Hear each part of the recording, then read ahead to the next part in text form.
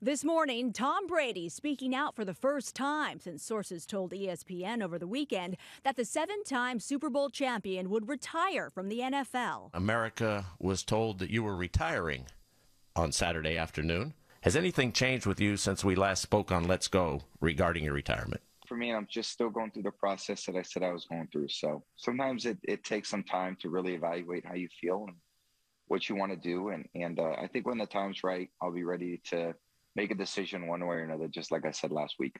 On Saturday, ESPN reported that sources said Brady knew the previous weekend's playoff game in Tampa would likely be his last. But Brady, appearing on his Let's Go podcast late Monday, said the report was premature. He said he's not rushing to make a decision.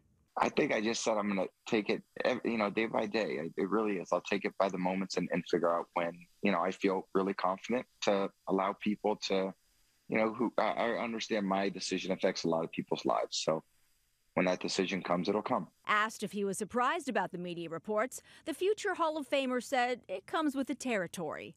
We're in such an era of, information and people want to be, in front of the news often. And I totally understand that. I understand that's the environment we're in.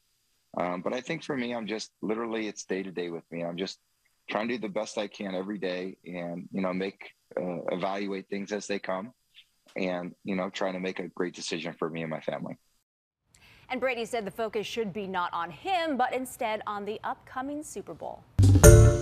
Hi, everyone. George Stephanopoulos here. Thanks for checking out the ABC News YouTube channel. If you'd like to get more videos, show highlights, and watch live event coverage, click on the right over here to subscribe to our channel. And don't forget to download the ABC News app for breaking news alerts. Thanks for watching.